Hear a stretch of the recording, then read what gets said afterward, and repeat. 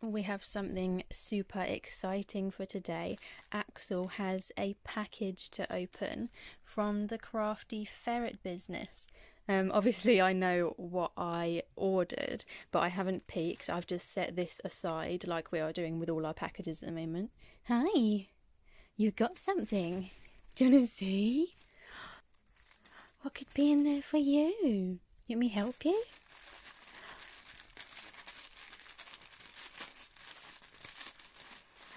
Oh, what did you get? What are those? Wow! You got a little Cornish pasty. And a froggy. Oh, you like him. Oh, that's nice, isn't it? So there's like a ball rattle in that one. And then this is a jingly rattle. What have we got here? Okay, cleaning instructions. Oh, you can't see that. Cleaning instructions for the toys. Oh, instructions for the other things I bought. These stickers, awesome. I'm going to be getting a new car soon, so if they are the right kind that can go in my window, then I shall be showing those off to everybody that passes me by. And then she's also included a word search. Oh, and it's got all of the different types of ferrets that you can get. That's what you have to look for. Oh, how funny. And then, oh, it's like a scratch card. Wonder what. Okay. And I've done the little scratch card and got 10% off my next purchase, which is so cute. I love all the little extras. Also, she does have some brand reps that you can find over on Instagram, and they can give you codes for money off as well, which is nice. And yeah, this is the lady's little business card. She's got a lot of cute products for the ferrets, like little toys and bits, and then obviously for humans as well. It says, thank you for shopping at our market night. Yeah, so this was like a small business market night that you could access through Instagram and Facebook, and they just had some of all of their new products. Hope you enjoyed it and love your new Crafty Ferret items.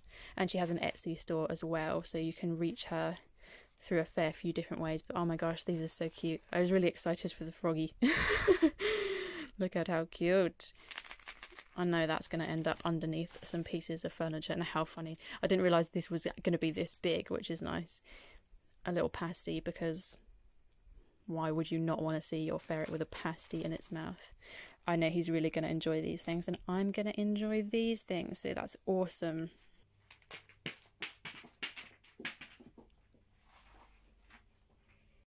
So this is another quick unboxing that I thought I would add on to the beginning here, because you are going to see this product within the video, so I thought I'd have the unboxing in here as a bit of an introduction so you can see how I set it up. If you want to skip ahead you can, but it is a drinking fountain. It was super reasonable, and I just thought this is going to be awesome enrichment for him. I'd been looking at them before but just found that they were a little bit too expensive for what they were, so I was really happy to find this.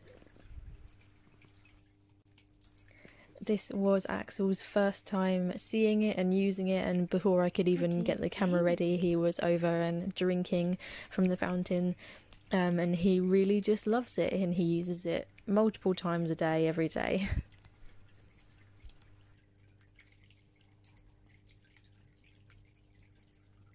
Good.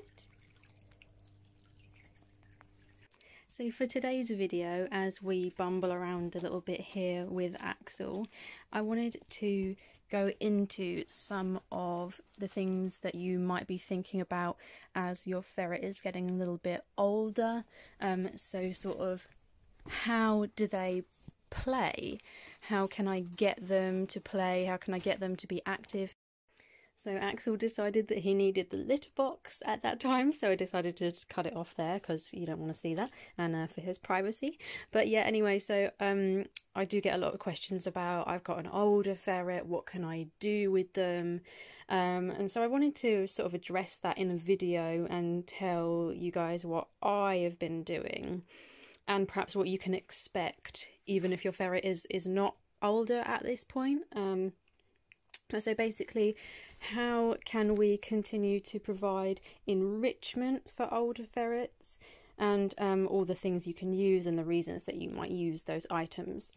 First off, I should address the cage is, as you will have seen in my recent videos, it used to be standing upright like that, but it is laying down so that he doesn't have to climb the ladders and things like that. Just is less of a risk to him if it's all flat, and it's a decent size as it is, but the door is permanently open because he is 24-hour free roam. At this stage I choose not to cage him whatsoever, and the bonus of him, I guess, being older is that he's a little more relaxed and he doesn't insanely try to get into things as much as he used to, so that's kind of a bonus. But yeah, so I have got out an assortment of things to sort of discuss, and he has gone off over here. What part of you is that? That's an arm.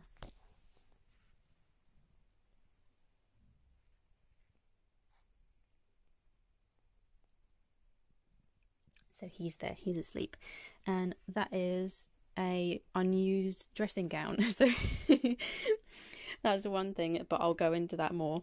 So basically, when we're thinking about how do I play with an older ferret, instead of thinking about toys, I like to use what I would describe as objects of interest rather than toys. That's because their play style is no longer instinctual, hunting, fighting, wrestling, biting, all of that sort of hyperactivity. Their activity now is more exploring and experiencing items. There's going to be, I mean, if I were to, at this point, not when he's asleep, but when he's awake, if I were to start hand wrestling with Axel, like he would love that a few years ago, and you could like pick him up and chuck him onto the bed and he'd bounce and he'd love it. He would actually be quite offended if I did any of that with him right now. So rough housing is pretty much off the table in his preferences, if not only in the fact that you want to be gentler on the body at this stage. So, and yeah, there's no sort of hunting and attacking his little mice and things like that. Less ducking even, and war dancing is nearly off the table at this stage. And none of these things mean that he's unhappy in any way. It's just that he has a different way of going about things, and that's okay. What I like to focus on with his enrichment and the items that he has out to interact with is stimulating the senses. So not so much taste, because that's just food, but so his vision, sounds, touch and textures, even smells, I like to use where possible. And a lot of the time his enrichments are to do with locomotion. What can he travel through and move himself around? So an awful lot of our items are still applicable. The things that you will still use now, I'll show you and talk about what things might be appropriate to carry on into old age.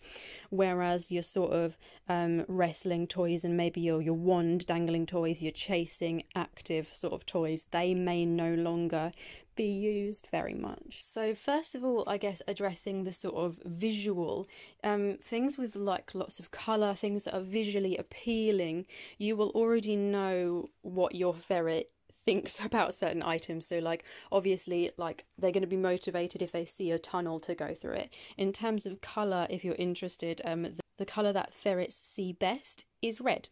So they may be more attracted to red objects than other colours. Sounds as well for the senses. I mean, we've got the we've got the good old piano.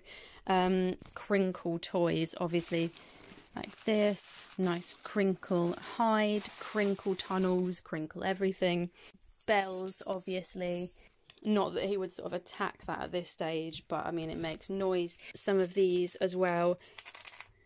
He loves things that are noisy, but thinking about these sort of toys previously, whereas he may sort of fight with them a bit, now he loves to organise them. So some of these are his particularly what I would call his high value toys.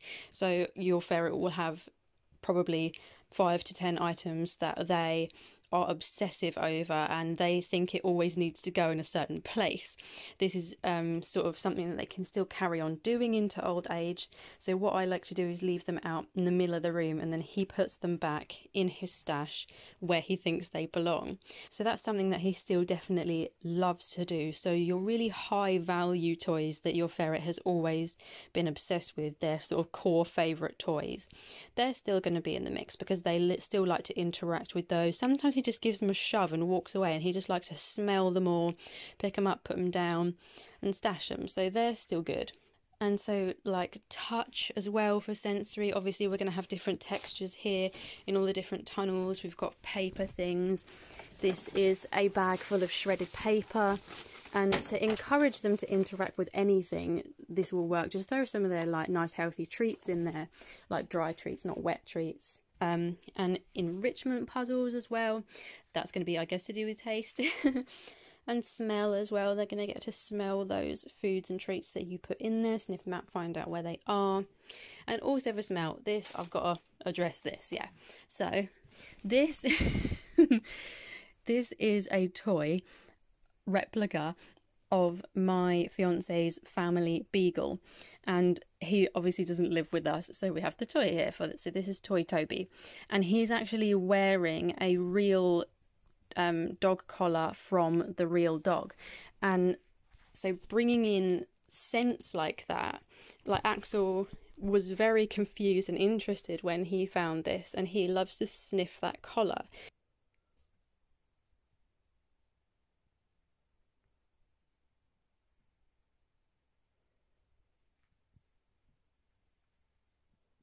And it's just, you know, stimulating the senses like that. It's adding interest to his day. A lot of these things just about adding interest. He loves robotic toys. So with I got this for $2.99 from B&M, and it is an awesome, it's a cat toy.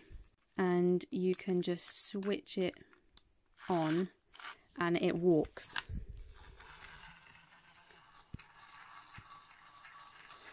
So you can still use things like this, but just don't expect them to go too mad about it. With this one, he likes to basically follow it until it bumps into something, and then he'll just sort of, and then he'll just sort of sit there and bite it, maybe pick it up and carry it somewhere. So, I mean, he's not going to have a full-on wrestling session with it, but it's still something that is interesting to him. These baby sort of activity centres are great. You can hang any toys that you like off there, and it's comfy and squishy as well. Sleeping enrichments are really important for ferrets at all times, but you know, especially during these times when they're going to sleep even more. So lots of comfy bedding options. Obviously he likes the dressing gown there. Piles of blankets and stuff are always good. That leads me on as well. Like, so your laundry, when you change your bed, before you put your bedding in the wash, put it all in a big pile in the corner of a room. It's already dirty, it's going to be going in the wash anyway. Let them rummage through that. That's going to be great fun. You can hide toys throughout it, you can hide treats throughout it. And so like under pieces of furniture, again, you can see there we've got more tunnels. We've got a little tent there with bubble wrap in it. Again, that's good for textures and sounds. They love bubble wrap. With everything I'm going to mention, obviously, I use my common sense when using items with my ferret, and I would expect that you do the same. There's not a lot of point in, I mean, making certain comments like, oh, but he could suffocate in the bubble wrap. Use your own judgment. I am confident that nothing is going to happen to him as a result of the objects that I use with him. Everybody loves to jump on some previous videos where I've used styrofoam packing peanuts in dig pits and things like that. Obviously, I'm only using the biodegradable, non-toxic, water-dissolvable kind that are just made of cornstarch, so they're not harmful to the body if they do get ingested. Everything you use, just have an idea of what you can have that's going to be safe and what's not, but use your own judgment. You know, I've never had a ferret before that has chewed on anything. Hello. Have you? Here he is. So Axel personally, he has never chewed... What's that? What's that?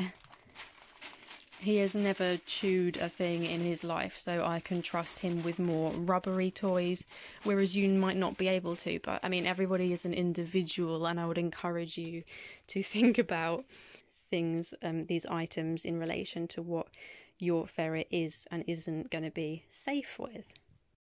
With regard to your ball pits as well, whether you want to fill them with safe packing peanuts or with balls or with shredded paper or anything like that, I still do use ball pits, but it's good if you have something like a inflatable ball pit or like a paddling pool or something like that, because then you can sort of depress one side of it so that for the elderly ferret they are easily able to get in and out of that, and then they don't need any help from you.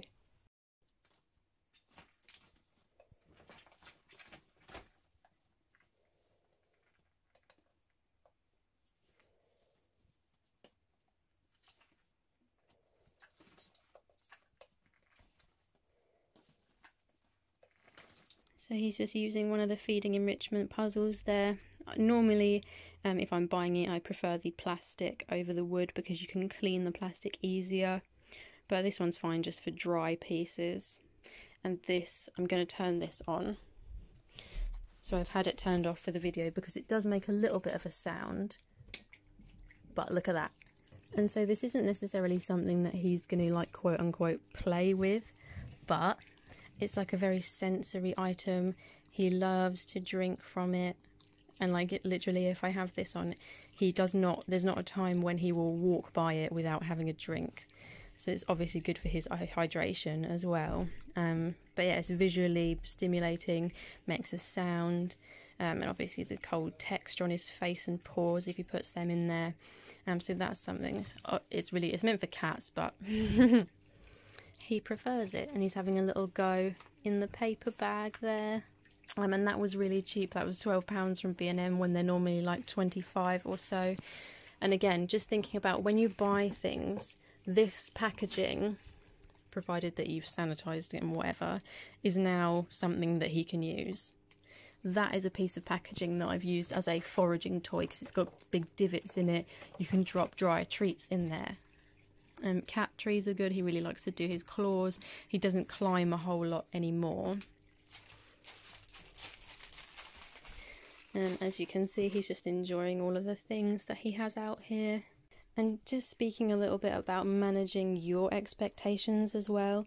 So you can't expect that when they get older they're going to do the same amount of things or the same intensity of things that they were doing a few years ago. And different ferrets may reach this stage at different ages. Obviously Axel has a couple of illnesses and he's 7 years old. Some ferrets may be starting to mature greatly at around 5 years old, or some can start maturing at around 9 to 10 years old. And it just depends, again, individual differences. And you can see everything in the cage is very easy for him to access. He does have puzzles and things to keep him entertained, but there is very easy access, food and water available if that's what he chooses, because he does need to keep his blood sugars nice and steady. So in general, you can expect shorter periods of activity. So when they do start to come out and play and explore items, they're going to be doing that for shorter periods of time, obviously longer times sleeping. So whatever your ferret has slept previously during the day in terms of hours, add an extra 2 or 3 hours sleep time on that, and that's pretty much what you can expect. Your enrichments as well, you want to be gentler on the body. What you can expect of them, or what you can even allow them to do, because I have a king size bed, but Axel still has the tendency to get up there with me and then try to jump off, even though he did have a ramp on either side. So I've now taken that away and I sleep on a mattress on the floor with him, so that doesn't put him at risk and he can be close to me and everything that he wants to be without risking any of that sort of jumping and possibly hurting himself. So they may even still think that they can do certain things that are not good for them to do, and so you may even be managing their expectations of themselves. And just bearing in mind that all of this is normal, like when your ferret is younger and you think about this stage in life, like it can be sad, but I promise you, once you're in it, it's really not. And with illnesses as well, it's very daunting when your ferret is diagnosed with something, but once you're in it and it's your day-to-day life that you live, I promise you, it's really not that bad. You can only do the best you can. So a positive that I would end on is that in older age, it is definitely true that they like more cuddles and attention, affection, just nice gentle times of holding them, and they'll groom you and you can like pet them more and stuff like that. That's definitely something that I and a lot of other people that I know have experienced. So the older years are definitely the more cuddly years, whereas when they're little and they just want to run around and rip everything's head off and bite you. So also, if you're watching this because your ferret is older at the moment and you're seeing signs of them sort of starting to slow down, leave their age in the comments below if you know it, if they're not like a rescue. Well, Axel is a rescue, but I was told that he was 1 when I acquired him, so that would make him 7 right now. But yeah, if you've got like a ferret that's slowing down a little bit, leave their age, because I would be really interested to see the age range that this information is sort of appropriate for. So hopefully that has helped and it's given you perhaps a few ideas to use with your older ferrets. If you have any questions, please leave them down in the comments below. So thank you very much for watching, and we will see you next time.